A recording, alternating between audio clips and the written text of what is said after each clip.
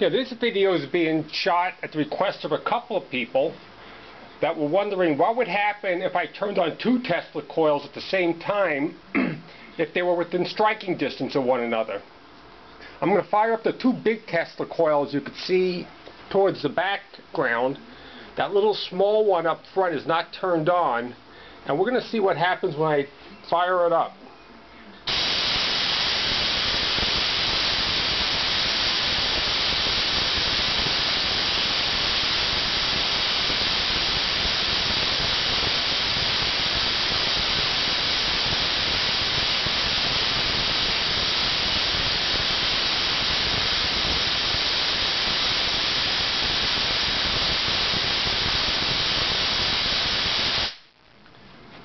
I don't know if you could have seen this in the camera, but what I found pretty interesting, the smaller Tesla coil, the one up front, this Tesla coil wasn't even fired up, but it was reacting to the fields off the primaries of the two bigger coils, and I was actually getting sparks off of that Tesla coil, even with no power going directly to it.